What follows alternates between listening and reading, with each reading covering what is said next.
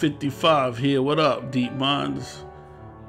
Yep, and what you see on the screen is what this video was about. Apparently, there was a leak, and it looks like on Goku Day, there's going to be an announcement of a Dragon Ball Super movie. Let's see what they got to say. Toei Animation appears to have prematurely announced a brand new Dragon Ball Super film set for release in 2022. As reported by Twitter user DBS Chronicles, Toei is evidently planning to announce the second Dragon Ball Super movie this Sunday, May 9th, which is recognized as Goku Day.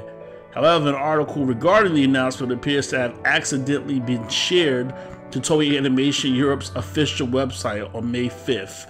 The headlines reads, Toei Animation marks Goku Day with surprise announcement of new Dragon Ball Super movie 22. Now, there are also rumors stating that there's going to be a big surprise at the end, with Akira Toriyama stating that. There's so many articles, so many things covering it. In fact, what's trending right now is Dragon Ball Super movie 2022. It's so good to live in a time where anime is so popular. Why? Because that means we're going to get more anime. That's what we want. I don't know what new surprise it can possibly bring now.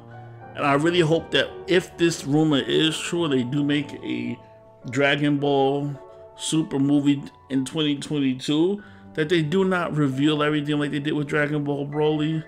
I mean, there were no, the movie was still great. You watch Dragon Ball Z for the fighting at the end of the day, but they revealed everything before the movie came out. Everything. You see that Demon Train Mugen, Demon Slayer, didn't have to do that. They didn't reveal all of the storyline before it came out, but Dragon Ball Z that. So I'm hoping that they don't do that. I wonder if they're going to introduce Super Saiyan 4. Maybe the surprise is just a brand new character in general. There's a lot of direction you can go with it. I'm not sure.